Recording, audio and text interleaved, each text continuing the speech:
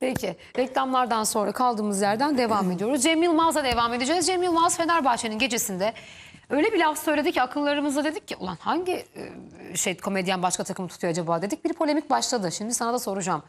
İyi ki Fenerbahçeliyim, yoksa Yan Sanayi bir komedyenle idare ediyor olabilirdiniz. Buyurun.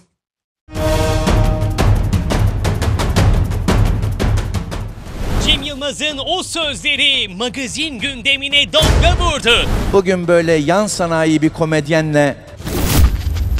Sivri dilli ünlü komedyenin kullandığı yan sanayi komedyen sözleri kimeydi? Şahan Gökbakar mı?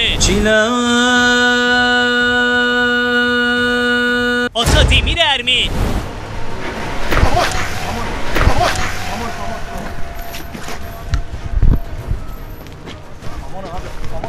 Yoksa yeni komedyenlerden Doğu Demirkol mu? Tersi anlaşıldı, o benden aldı demişim gibi anlaşıldı.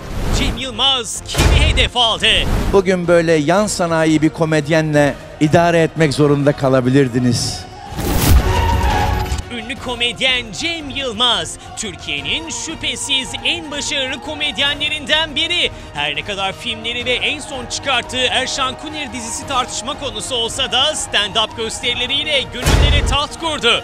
Başarı büyük olunca rakipleri de zorlu oluyor. Misal Ata Demirer. Taklit becerisi ve filmleriyle 7'den 70'e güldürüyor. Ve son yıllarda yalnızca Recep İvedik filmleri serisinin ekmeğini yiyen Şahan Gökbakar. Buraya müdahale havadan! Havadan buraya müdahale şart! Cem Yılmaz geçtiğimiz günlerde 1907 Fenerbahçe Derneği'nin 30. yılını kutladığı gecenin açılış konuşmasını yaptı. Bu kadar güzel bir haberden sonra sahneye çıkıyorum. Stadımızın yeni ismi hayırlı uğurlu olsun.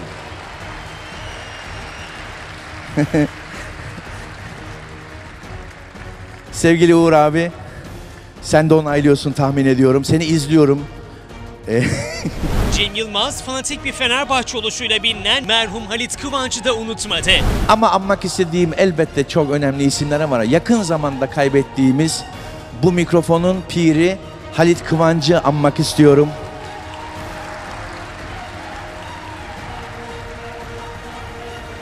O burada olsaydı beni hayli utandırırdı diye düşünüyorum. Onlardan bize ne kırıntı kaldıysa onunla hayatımı sürdürmeye çalışıyorum sevgili dostlar. Yılmaz kısa bir açılış konuşmasını yaptıktan sonra bir anda sivri diliyle meslektaşlarını hedef aldı. Sevgili dostlar, bu mikrofona şu anda sahip olduğum için çok heyecanlıyım. İyi ki Fenerbahçeliyim.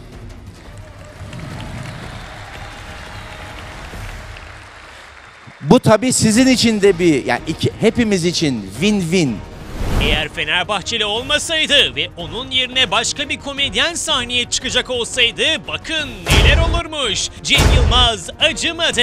Eğer Fenerli olmasaydım bugün böyle yan sanayi bir komedyenle idare etmek zorunda kalabilirdiniz. Peki yan sanayi dediği komedyenler kimler? Ata Demirer mi? Yeni yeteneklerden Doğu Demirkol mu? Eğer Fenerli olmasaydım bugün böyle yan sanayi bir komedyenle idare etmek zorunda kalabilirdiniz. Yoksa bir dönem epey bir kıyaslandı, şimdilerde ise sadece toplumsal konularda yorumlar yaparak gündeme gelen Şahan Gökbakar mı? Buraya müdahale havadan! Havadan buraya müdahale şart! Bunu söylüyorum. Hadi! Hadi! Bakın haline bakın! Evet, şimdi bu Fenerbahçe'nin gecesinde, bu arada stadın ismi Atatürk olarak revize edilecek ama sanırım daha tam değil, bir takım pürüzler çıkmış. Bir mevzuatta takılma durumu olabilir. Güncellenirse, Şükrü Saraçoğlu ismi değişirse biz burada tabii gururla Atatürk ismini vermekten de mutluluk duyarız. Bir Fenerbahçeli olarak da biz bunu çok sevinerek bu haberi veririz. Çok mutlu oluruz. Çok seviniriz. Mutlu oluruz. Peki tabii ki rahmetli Şükrü Saraçoğlu'na da saygılar olsun. Çok güzel isminin hakkını verdi bütün bir kulüp. Şimdi Fenerbahçeli olmasaydım eğer ben burada diyor. Siz diyor başka bir yan sanayi komedyenle devam edecektiniz. Akıllara hemen Ata Demirer, Şahan, Doğu. Bunların hepsi Galatasaraylı diyebiliyorum. Doğu'nun tam takımını bilmemekle beraber. Kimi kastediyorlar? Cem yani kimi kastederse kastesi bana göre biraz küstahlık ve ayıp yapıyor. Çünkü daha önceden de kendi stand-up'larına Ata'yla dalga geçmişti. Hep de diyordu böyle şarkı okuyor işte bir şeyler. Yani hep böyle bir Şive yapıyor küçümseme, hep bir küçümseme, hep yaptığına böyle bir dalga geçme falan. Dolayısıyla yani şunu söylemeliyim ki komedyenlik olarak şimdi stand-up olarak zekan var, günlük espriler yakalıyorsun, günü yakalıyorsun, seni seviyoruz, başarılı bir adamsın, filmlerin çok kötü kusura bakma asla film yapamıyorsun. Ama her yerde sahnede olsun, filmlerde olsun, birçok yerde olsun. Çıkıp da televizyona duygusal bir şarkı söylediği zaman da çok yönlü olarak benim beğenebileceğim Türkiye'deki en önemli isimlerden bir tanesi Ata Demirer. Evet, hep ona karşı bir şey var, ben öyle düşünüyorum. Şahan'a karşı da var bence. Ama onlar komedyen, yani Şahan komedyen değil. Şahan oyuncu. Recep İvedik yapıyor. Recep İvedik komik bir karakter ama zaten bir komedyen değil Şahan. Şahan oyuncu. Ben bu şeylerini Ata'nın çok öne geçtiğini, filmlerinin de öne geçtiğini, adam bir şarkı söylüyor, herkes adamı dinlemeye gidiyor. Gerçekten yani taklit kabiliyeti var. Filmlerini hepimiz seyrediyoruz. Yani Cem'inkini seyretmiyoruz mesela. Yani dolayısıyla ben kim olursa olsun, bu arada da Ata Galatasaraylı diye biliyorum ben. Evet, Ata Galatasaraylı ve Şahan Galatasaraylı. Evet, işte onlar da Yan Sanayi olmuyorlar. Yani diyemezsin ya. Şöyle bir şey diyemezsin. Ataya. Hani senden de daha öndeler Şahan'a. bence. Mesela çünkü şimdi mesela neye bakalım? Gişeye Şuna bakalım hadi. Gişeye bakalım. Recep İvedik seni 5'e katladı. Türkiye'nin en çok izlenen Yani, filmleri hani, Recep İvedik serileri. Seni katlıyor yani. 5'e 10'a katladı. Şimdi dolayısıyla Yan Sanayi diyemezsin, o sana diyebilir o konuda mesela. Yeteneğe bakalım. Ata da senin filmlerini katlıyor. O yüzden onlar sana diyebilir de sen o konularda onlara diyemezsin. Şimdi stand-up olarak Ata Demirer'i ben yemin ediyorum çok gülüyorum. Yani ben Ata'nın her şeyine... Ata zaten baktığın zaman hiçbir şey söylemese de komik.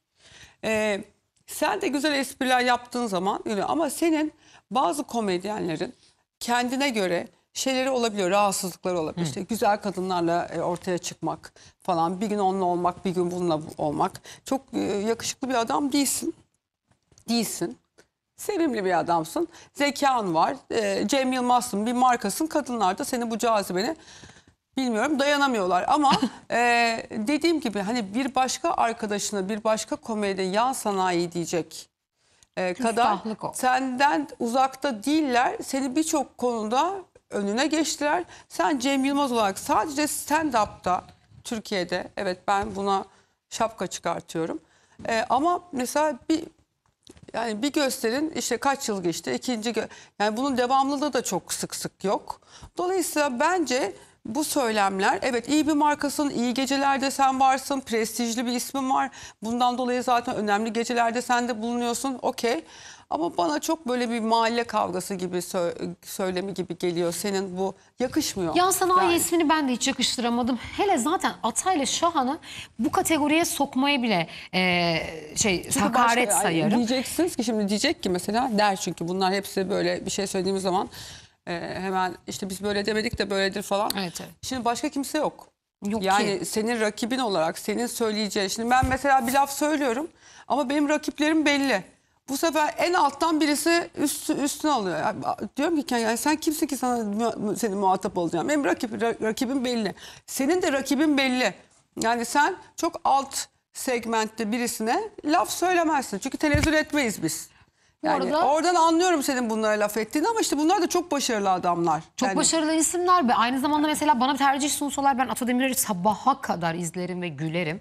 İşte senin filmlerin bazı yerlere kadar izleyebiliyoruz, doğru söylüyor.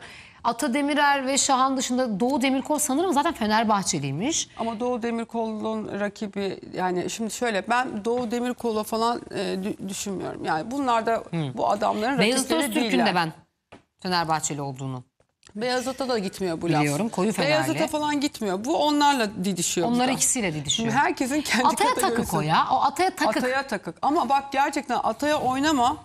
Çünkü Ata çok seviliyor. Vallahi Atay'ı çok o seviyorum. Ata oynama. o Ata gelmez. Çünkü Ata çok iyi bir şarkıcı.